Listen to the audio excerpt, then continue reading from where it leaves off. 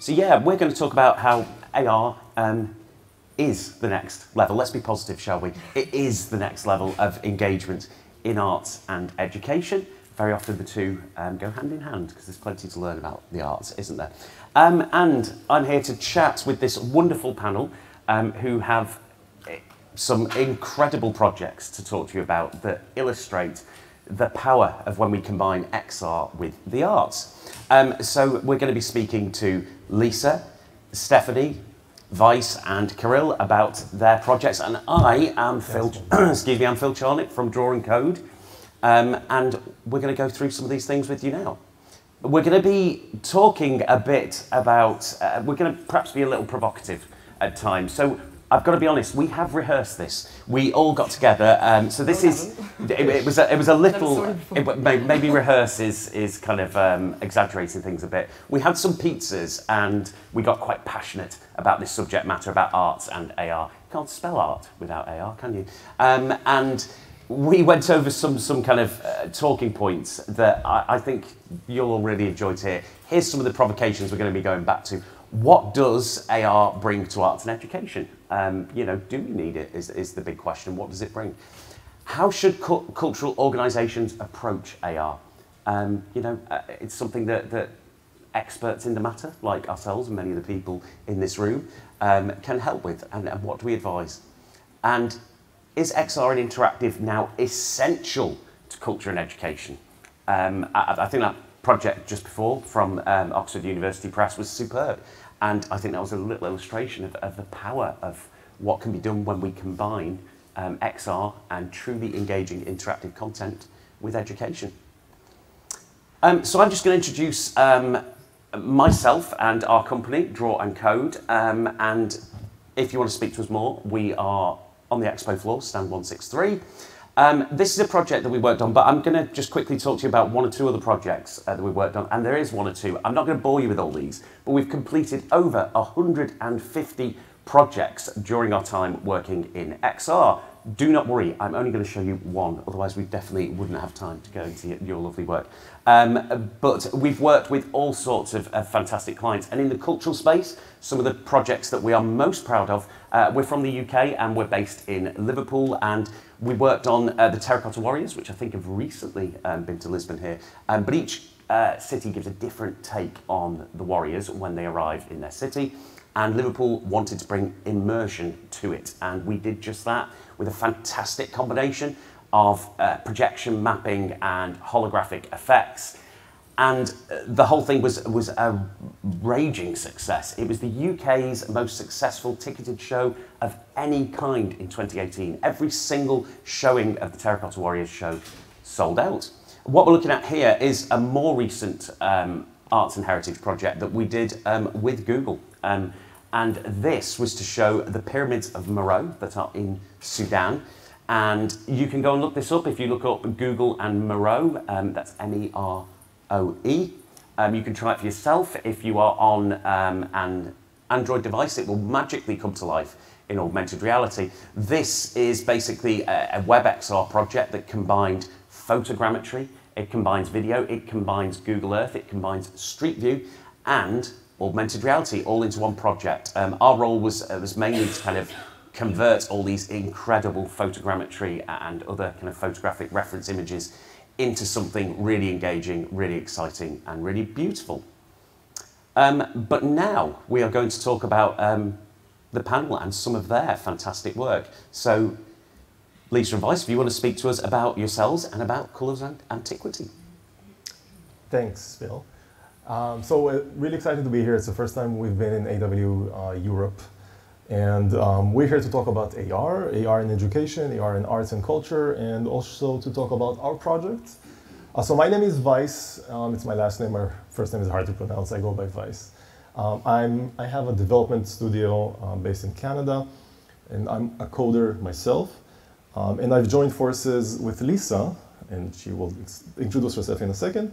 And jump to the next slide. Yes, thank you. So basically we're two studios. Weis is a development studio. I'm a user experience design studio. I'm based in Brooklyn, New York.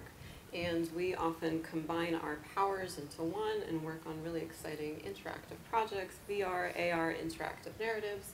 So we have combined forces for this particular project. And if we can jump to the next slide, I'm actually going to give everybody a really brief art history lesson. I'm going to be really quick, but this is just to give you a little bit of context into what we've been working on. I think your microphone is not on. Oh. No, it is. It's working. Is that all right? I can speak louder. So this is what most people imagine when they think about ancient Greece. They think of the white marble statues in museums like the Metropolitan or the British Museum. They think of these dusty columns in structures like the Parthenon. Most people's vision of antiquity is entirely devoid of color. The problem with that is that it's fundamentally wrong, right? One of the biggest misconceptions of Western art history is that the Greco-Roman world, the ancient world, was monochromatic, when in fact it wasn't at all. If we can jump to the next slide, antiquity was extremely colorful. It looked vastly different than what we see today in textbooks and in museums and at art historical sites. Most sculptures were really, really colorful. They were brightly colored in glimmering golds and blues and reds. So our perception of the ancient world is just completely not what it actually used to look like. So that's the basis of our project. And if we jump to the next slide, here is our pilot project. It's called The Victorious Athletes, and it is about an ancient statue that is at the Getty Villa in Los Angeles. And if we can play this video, please. Oh, I must apologise. That's not working, the video. Oh, apologies. Any way to jump back and play it? I don't know. I don't think I can at this point. Sorry. You can go back one more slide. Yeah, this one. Is there a way to play this video in the back there? I don't think that's the video. No dice? Oh, apologies. This is a way to get everyone super curious, so everyone goes quickly look Yeah. at it. Nice try. Okay, well, we can try to describe it to you if you jump to the next slide. So this is a picture of the victorious athlete. He is a statue that was made almost 2,500 years ago. He was made in 310 BC in ancient Greece. And this is what he looks like now, but originally he looked nothing like this. He was completely different in antiquity. He was colored, he was a bronze golden color. He had inlaid eyes that were a glass and pastel inlays, inserts in his eyes. His nipples and his lips were copper, so they had actual different details made of different types of metals on the statue. And what we did with our project is that we reveal what this statue looks like originally in antiquity. So museum visitors can come to the gallery space and they can point their phones at the statue and they can see what it looks like originally when it was first found. And it's actually a 3-chapter story. So not only could they see what it looked like originally, but they can also see what it looks like when it was first found underwater. So this sculpture was found in 1964 in the Adriatic Sea. And it was covered in barnacles. It looked kind of nothing like this. It was encrusted in marine life, and there are photo archives of what he used to look like. So one of the chapters in our AR app is people can actually see what he looks like when he was first pulled out of the water. And then finally, the 3rd chapter of this application, it's an X-ray view. So it actually allows people to point their phones at the statue and see an X-ray of what's inside of the sculpture. And they can learn how bronze is cast, how ancient bronze is cast. They can see that there's this steel rod that's going inside of his body. I wish we had a video so that you can see this. But there's a steel rod that's inside of him, and that's holding up, that's mounting the sculpture in the actual gallery space. So there's all sorts of learnings that visitors to the museum can have while looking at this statue and through the help of our AR application. So that's kind of one of our pilot projects, and that's the context that we bring to this conversation. Wow, thank you so much. Apologies we didn't get to see the video. So this is, I mean, for me, that is just a fantastic use of AR because it's things that we can't see. even if you are there, even if you're in front of that statue, so even if, you know, we're talking about, you know, even if you're in that same place with it, you still can't see the whole story at all. So that is a fantastic use of AR to reveal what is going on there. Now, if Steph and Kirill, if you could introduce your project to us. Yes, happily. So hello everyone, my name is Stefanie from Belgium. This is Kirill. So we have a project that we're presenting today is a walking museum. So we are bringing art and history to life with augmented reality. So this started in 2020. We all know what happened in that year. All of a sudden, there was no access anymore to museums. People were stuck, and I thought that was not fair. So our team came up with this project where we brought arts outside and we brought it to life with augmented reality. And it's funny how everything worked well with one another because people started to use QR codes more and more. Everyone was using their smartphone, understood, even little children, elderly people in the restaurants now, they all know what a QR code is. So we played into that and we created this outdoor walking tour where we brought to life 16th century paintings, mainly by Regel. And we told the story of a legend. So this is happening in Belgium, near Bruges, in the city called Dam. And we're going to show you a video of what we did. So we have this educational app that makes you dive into the history, where you see characters come to life. It's a really interesting mix of actually even theater, animation, 2D, 3D, audio guide, where you literally get to know the whole 16th century. And the story is told to you by the painting itself.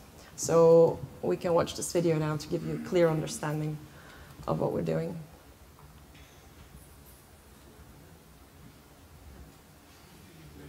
Do I press one more time?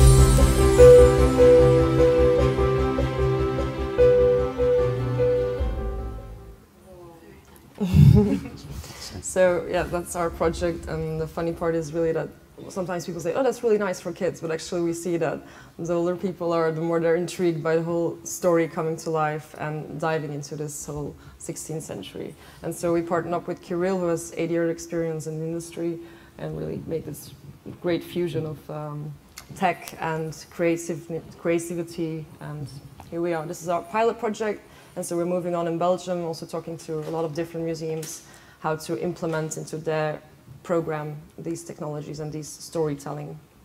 Yeah, hi everyone, my name is Kirill and I'm so happy to be here with you, with all of us. I'm co-founder of LikeXR Studio. It's a studio for developing XR projects. So we create more than 250 projects already, but this project that you see now is the most beautiful and most incredible project that I working with, and I really love it. It's the best animation that I ever see in ER, and as I already said, we've done 250 projects. I know what I mean. Thank you. So the good news is our video is up there, so we can see it now. Oh, great. Fantastic. Ah, okay, amazing. Let me... Do I click next? It's still here? Or is it just going to play? Hopefully they'll play it. There we go.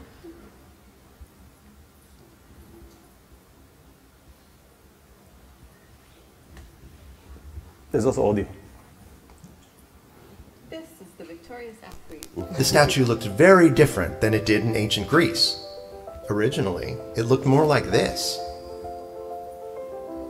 Victorious Athlete in Augmented Reality offers museum visitors an entirely new way to engage with art. Using AR, the app reveals the statue's long-lost history. It encourages inquiry and rewards visitors with a deeper understanding and appreciation for this spectacular ancient bronze. Visitors can even see what the statue looked like when it was found in modern times. Before conservation, it looked like this. There's also an X-ray view. All of the digital reconstructions are based on rigorous research, references from literature and art history, and a few well-founded guesses. Thanks, guys. That's fantastic, isn't it? I'm sure you'll agree that that is quite something. So, as you can see, the panel here have a lot of experience and some incredible projects to talk about. But we're going to talk about a more general kind of question. And what value does technology, and particularly, obviously, AR and XR generally, what does it bring to culture? Is it something that culture needs? Is it something that culture wants? Stefanie? Does it need it? The answer is yes, completely. Does it want it? We're getting there. Slowly. Okay.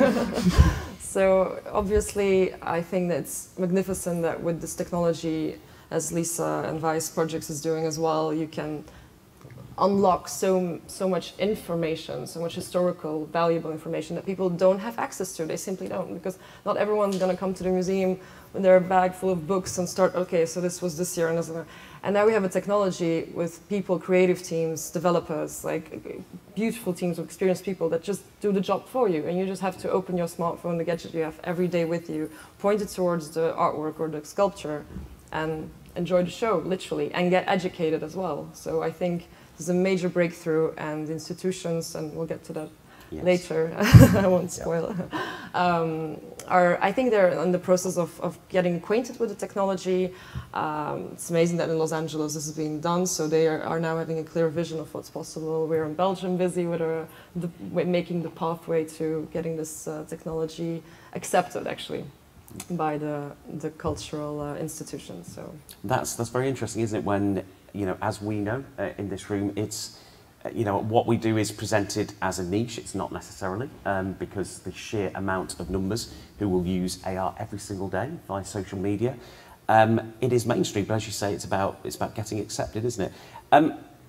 Is it a similar story for yourselves? Because I've got to admit, when you started explaining the project to me, sorry, I'm going to sound really uncultured and uneducated here, but a lot of it was a surprise to me when you were explaining the, you know, as I say, I picture these statues as being that single material and not necessarily having the history that they do, and it was a real surprise to me. And so, yeah, do you feel that is, now you've done that, do you feel like going and seeing something from that era now requires, even if it's not this particular use of technology, but does it need that really visual and really visceral explanation of where it's come from and what it is?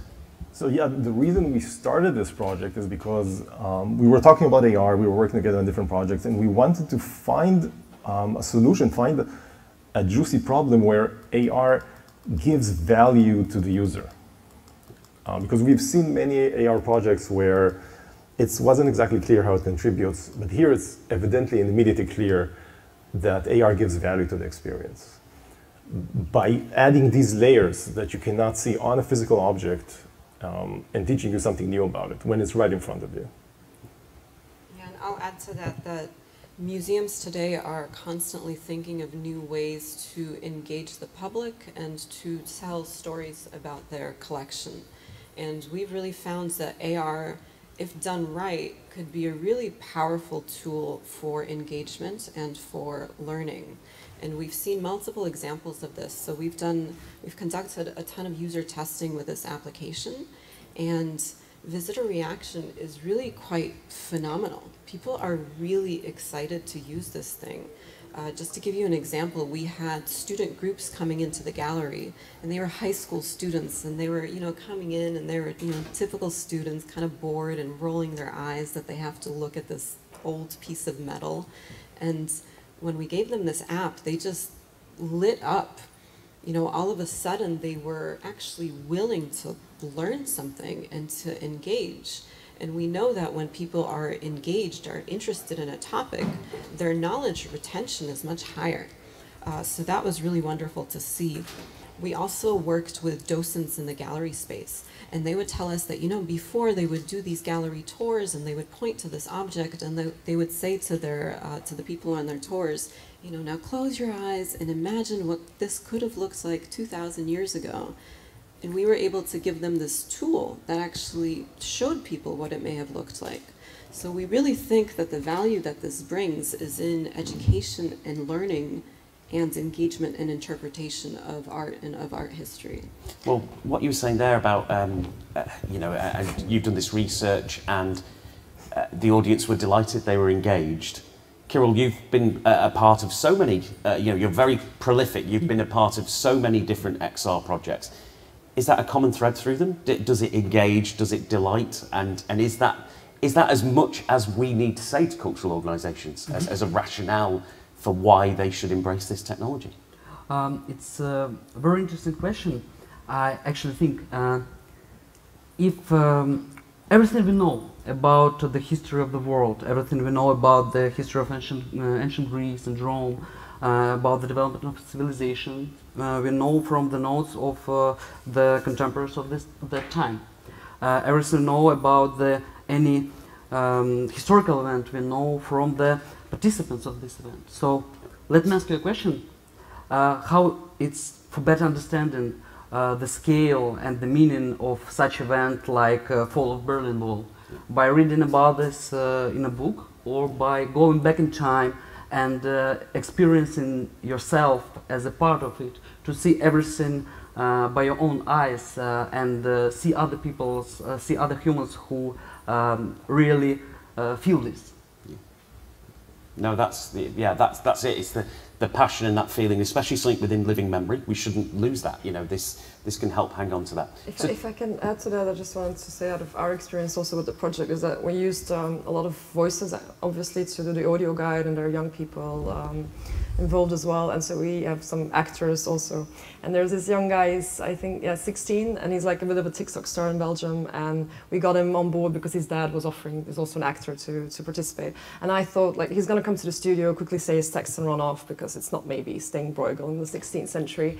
And what was really amazing is that he was like, wow, it's coming to life, and oh my God, and what's the story behind it, and are you sure, are you really? And the guy, he's just lost it for a moment. He was like, I want to know everything about history, and of course it's so linked to the history of Flanders in the 16th century, why we're not together with the Netherlands. And children, well, young adults, they don't know this history. They're just not busy with this because TikTok is so much more interesting to this cute little dance. And then, but this is cool because AR, VR, they can reintroduce these important, in my opinion, educational topics in a really fun and playful manner, and that's really powerful. And I think we can both see it with these projects how intense and powerful it is. So yeah, 100%. So to go to one of the other kind of big questions here, how should cultural organisations approach the use of XR and other associated technologies?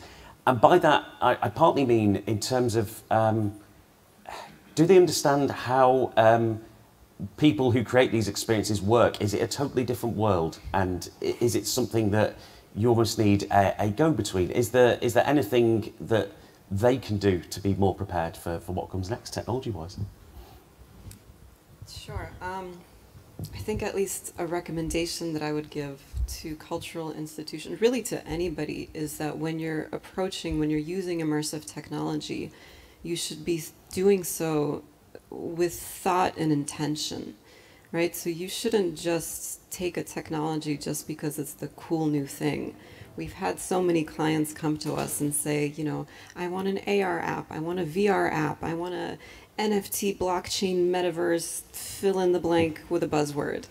And I think that as industry professionals, our job is to advocate for meaningful uses of technology. And that's the case with museums as well, and that's what we've been trying to do. Yeah, so some people will be, in our experience, set on a technology. I want to exploit this technology for whatever reason. Other people are more saying, how do we engage an audience, and then leave it to you to recommend a technology and approach to it. with yourselves, was it the technology or was it the creative concept first? Which way round did that happen? Creative concept first. Oh, okay, I think fantastic. really being a bit, actually me being 12 years old a while ago and looking at this painting and being like, what's happening in this painting? Who are these characters? What are they saying to each other? What is the time they're living in? What is the century? What's happening in history, etc., etc. So definitely first the creative, and then, so what do we have? What are the tools we have today? And then thinking back to this AR photos that came to life with videos, like the first use cases, and being like, can we use that actually? Like, can we do something with that in 16th century paintings and put a bit of like all these elements together? And it can. And if to answer to the question that was being asked, I think that museums, they're first, they're afraid because of course they want to preserve the cultural heritage that they're representing in their spaces, but they must not forget about their educational purpose. And I think that by focusing so much on that first part of preservation and being the owners of this is our museum, this is our collection, and we don't want technology come in and slam the door with special effects. This is not us, it's not about us, and forgetting the educational purpose and the potential that that has. But it's a warm-up phase. I think like it was a ice age and now the little cracks are coming and soon we'll be all swimming in AR, VR experiences. And we've seen museums do this over time with photography, for example. Years ago, most museums were prohibiting photography inside of the museum, right? And now most of them do. So there's a movement that the museums understand that the more they open the content, they're not competing with themselves. It's quite the opposite. They are drawing in people to come and visit the museum. So now they freely give away 2D information. Some of them, we're seeing very beginnings of giving away 3D information, like 3D scans or 3D models, and it's coming. So they are understanding that the more you give away to the public, the more people will actually want to come and see this thing in person. That's a really interesting point. So obviously museums and other similar organisations, they're on a big push for digitisation, whatever form that may take. If it's a 3D object, maybe that's photogrammetry. If it's an audio record or something, maybe it's high quality digital recording of it.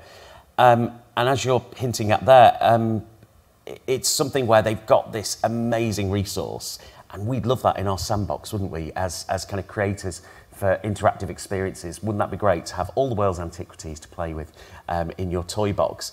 And so what you're saying there is potentially that day is coming. I mean, is that something where that amazing resource that's out there, do you think it's, I mean, what you're describing there is kind of something that would be a paradise if, you know, as you say, the waters melt and the flood comes of all this fantastic so they're melting content. Slowly, but they're melting. But do you think at the moment it's about engaging individual organisations, individual projects, and getting them to open up, and then they, you know, the wider community will see how this would be used if put into the hands of really creative and interesting people? I think that it's a very good question about mass adoption of XR in not only museum art and culture industry, but all industries, because XR is such a technology that can improve so many processes in all kinds of industries. I think that our main task, our main goal for XR guys is to create as many projects, as many creative, cool, amazing projects that is possible for now, because we should become not initiators, we should become consultants and developers.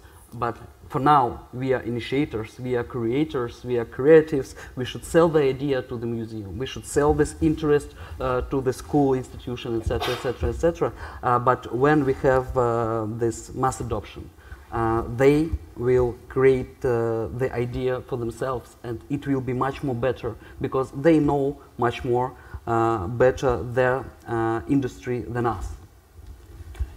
And that's the other thing that you were touching upon there, was the potential that would some organisations see what we're doing with XR as being a threat to some traditional aspects of the way these organisations work. So what I was thinking of particularly was a conversation that I had with a cultural organisation in the UK immediately before lockdown. It was, I think, the second to last event of any kind that I went to before the UK went into lockdown in 2020. And basically, she was from an organisation that's a caretaker of a beautiful building. It's incredible, but I'd never been to it, and I was saying I'd love to go to that, but it's in a far-flung corner of the UK, rather difficult for me to access. I'd love to be able to step inside there. And I started talking to her going, have you ever thought about putting this venue in VR, you know, getting some kind of scan or other kind of representation of it where people could step inside? And she was going, why would I not want people to visit my venue? Why would I want them to visit in VR? And when we're talking about what you've all done in AR, it's been quite place-specific and particularly with what you were doing, Stefanie, is very, very place-specific indeed. And do you feel like that's something that brings something to that place? And these people are custodians not only of art and culture, but of a location, of a space.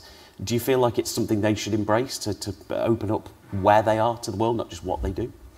Well, we're location specific in a way yes, in a way not, because actually we have the reproductions of the paintings that we put outside, right? So of course the museums from where these paintings come, they're Berlin, Vienna, Brussels, Antwerp.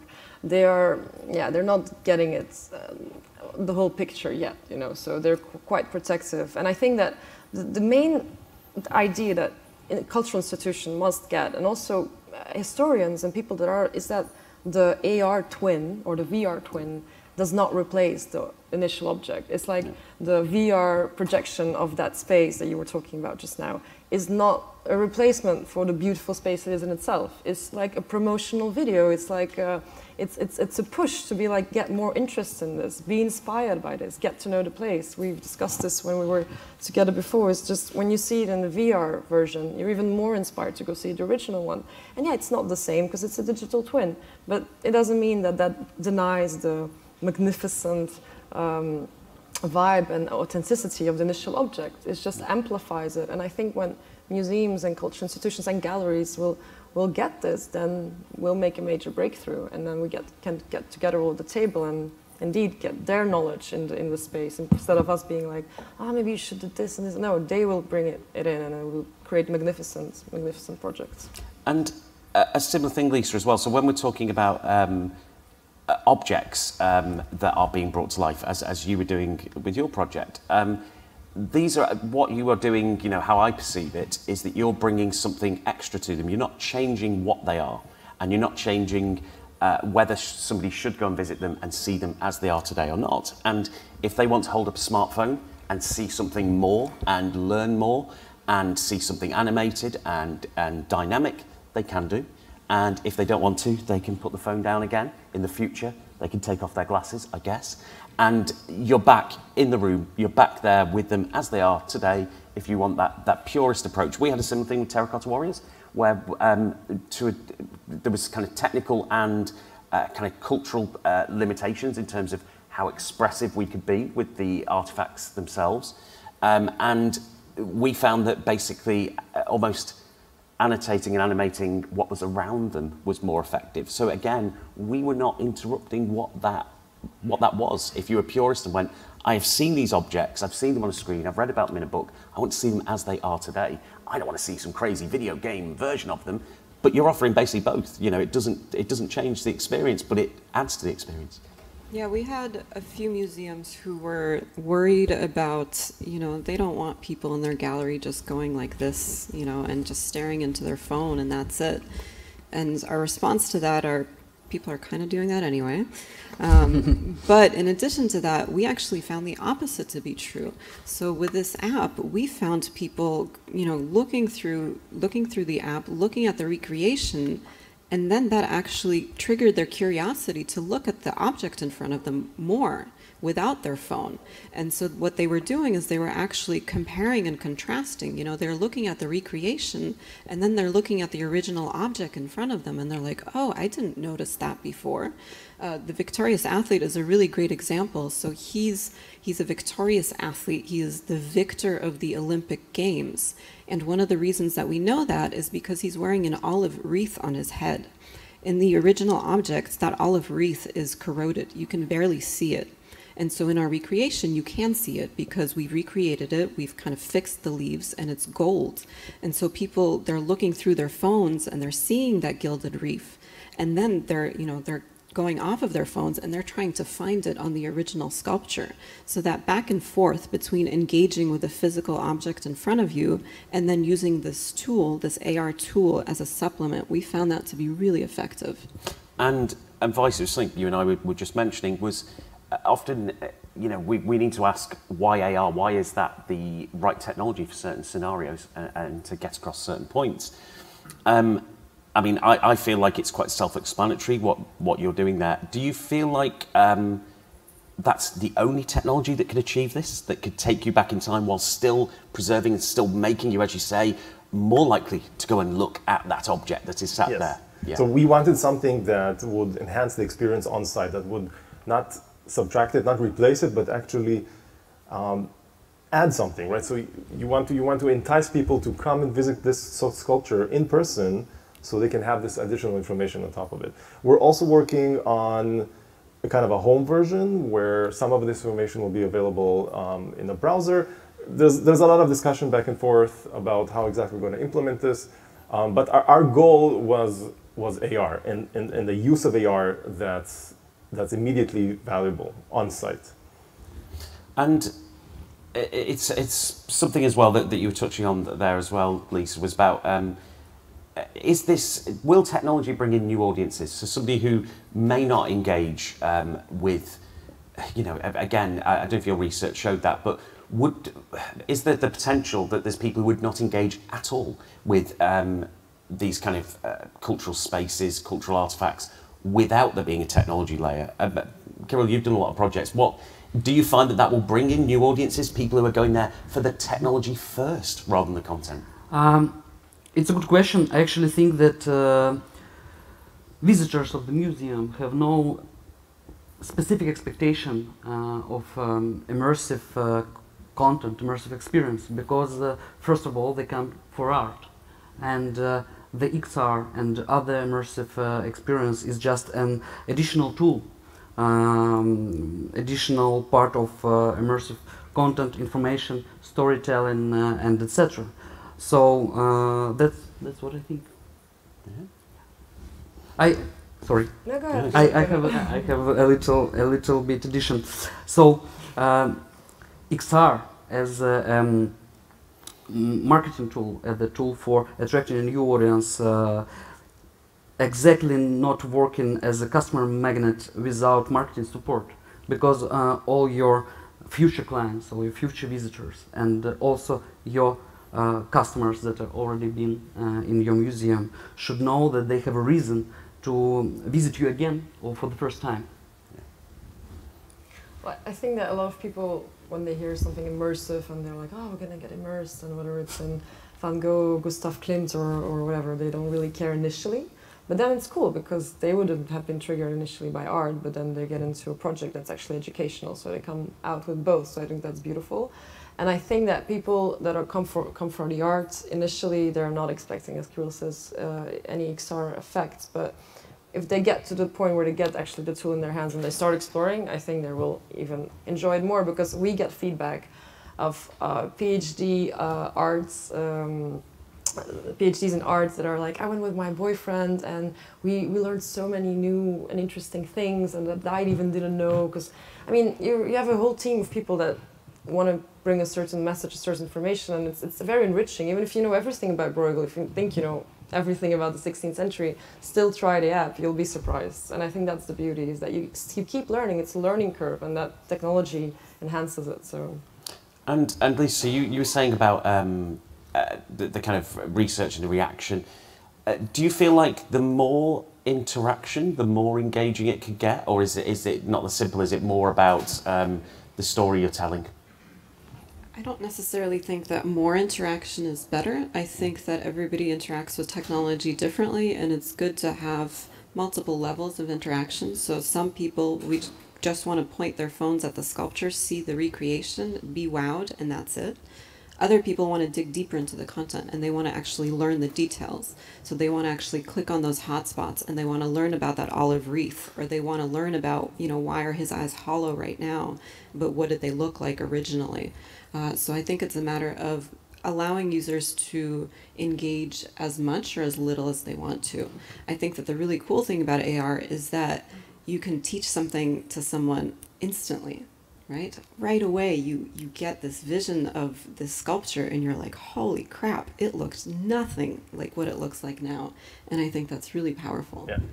And we did testing with people at the venue, at the museum, and there were interactions that we designed, and after we saw people actually doing them, we decided to remove these interactions because they were clunky, they were cumbersome, they were actually taking away from the experience. Wow. Okay. So we went in waves. We made things complex, and then we simplified it until we found the right place to be in. So there's no easy answer, but sometimes interaction is necessary, sometimes it contributes, and sometimes it doesn't. You just have to figure out which is which. And that's really fascinating to hear that project was changing its form as it unfolded there. In terms of working with, I hope nobody's sensitive here. Let's guard our words. I don't know if we've got any cultural organisations here, but is it a case of when you are working with a cultural organisation, do you have to work? Do you have to dance their tune? Is it a different world to what you're used to with other clients? So if you've got a client coming to you from, from marketing or from sports or something like that, is it a vastly different approach you have to take? Do you have to, be very sensitive to the content that you're potentially going to be playing with? Yeah, I think it's a good question. First of all, we have as you know, I think we have two different type of clients. So first of all, there are clients who initiated the XR project themselves. So they are already interested in the implementation of XR project. They not necessarily distinguish AR from VR, but they are already interested in this. And our main task is to dive deep in their processes, understand what goals they set for themselves, what problems they try to solve, and only after that we can offer them the most suitable solution. And on the other hand, there are clients who just already heard what XR is, but many of them really thinking that it's just a games.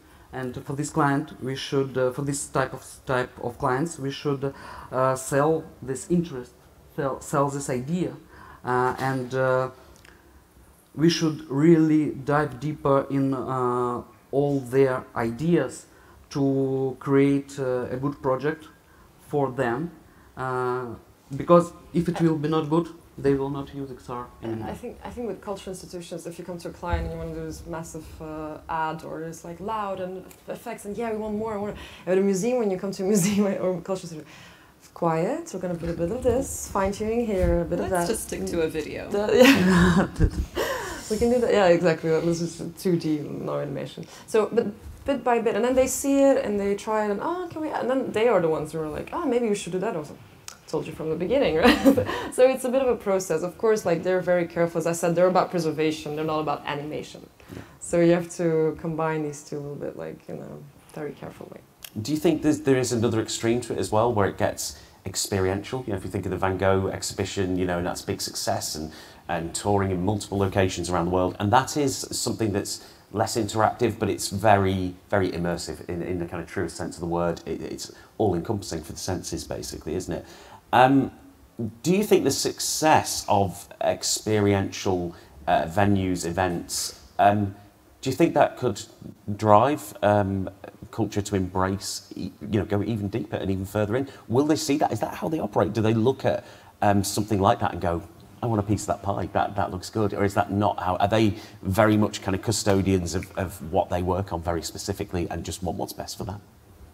I think to many it looks like a horror movie, to be honest. Yeah. I mean, it's tricky because you have all of these classical museums and they're competing with Instagrammable exhibitions, right? So everybody is going to see the immersive Van Gogh and nobody's going to see the Greco-Roman sculptures anymore. So it's a balance. It's like, how do you get people in to look at art historical objects and to get people excited when they're so overloaded with all of these other exhibitions in these big cities? It's a challenge, but I think it's one that's really worthy, right? It's like, we should get young people and people who are into Instagram. We should get them to these institutions and to get them excited about art. And I think all of us here, we're trying to do that, and we're trying to utilize immersive technology to engage people. And in terms of that visitor attraction element, Weis, is it something that, again, is it something where potentially you could see XR and other technologies being the star of the show? You turn up to be immersed, you don't necessarily turn up to be enlightened. Is that the way round things could get if that trend continues? It's a good trend because it brings the attention to the public of these technologies and these events. But it very much depends on the venue and what exactly the goal of the experience is. So some experiences, the goal is to immerse you completely, and like the Van Gogh spectacles. In other places, like where we worked in the museum, our goal was to engage people in a very tight and controlled manner. And the focus is the object, not the actual AR experience. And we wanted to give them agency, we wanted to give them, going back to the original or the previous question about creative agency or creative work spectrum you can move in. Even with our sculpture, we worked with art historians to figure out exactly these replications or restorations and how they should have looked like. His eyes, the object he was holding in his hand, the color of the bronze, but a lot is unknown. So in that space of unknown, there's artistic freedom, right? We gave the users an option, for example, we gave the users an option to pick the shade or the hue of bronze because we don't really know what hue of bronze, exact hue of bronze that he was originally, but we do know that it was bronze, so there's only a certain range of colors that is feasible. So those are the colors that we give to the user. So we kind of try to work within the historical bounds to give some creativity to the user and to ourselves in that specific project. In other projects, you have a bigger spectrum to work in. So it totally depends on what your goal is and who the target audience. And I think that touches upon a really interesting point, which is this technology allows visitors to have agency, right? And when you have agency and when you're able to participate in a topic, not only is that more engaging, but that helps you retain information better, and that helps you connect with the content. So that was one way that we were doing it in your project as well. I'm sure just, through the animations and through the interactions, again, it's a much more engaging and it's a much more rich experience. Mm-hmm. And users have agency to actually do something with it as opposed to just stare at a painting. And that helps with engagement and that helps with learning as well. So. And Stefanie, what you were saying there is really interesting about that room for interpretation, that it isn't, you're adding something that was there, but there's also some unknown elements that you need to fill in the blanks. And Stefanie, it's a similar, this is our last question, by the way, everybody, so we're about to run out of time, so I'll put you on the spot. Did you feel like as you worked on the paintings, you're having to go, what would they do if they are animated? They are not, and that's, I presume, up to you to interpret. And so you're almost collaborating with something that's been made in history, years ago, and you're having to go, how would I work together with this artist and this artwork? It's a big responsibility, and it's not me. I mean, it's like the whole team of course, one side the art historians that are working on it, the creatives, and then trying to find that balance between what is correct, what is outrageous for some people to see. And of course, stating that it's an interpretation, of course, but our goal is to educate and to tell the story. And I mean, it's like when you have a really good book and then you have the movie made out of it, of course, it's always going to differ. And some people, but in the book, it was not like this. I don't remember this. So, yeah, okay, but it's a movie. Like when we're trying to tell the story, at the end, you remember the movie. Much more people saw the movie than read the book, maybe. So, I mean, and this is really important, and it's a nice learning curve. And some institutions are more difficult, some are more easier, but at the end of the day, I think there's a really great process going of like the development in this area, and I think we're about to see amazing projects in museums all over the world. So looking forward to that. Fantastic. Well, thank you, everybody, and that's all we have time for. And thank you, everyone, for coming down and listening to us pontificate about where AR, arts, and education all collide. Thank you very much. Bye-bye. Thank you, everyone. Thank you.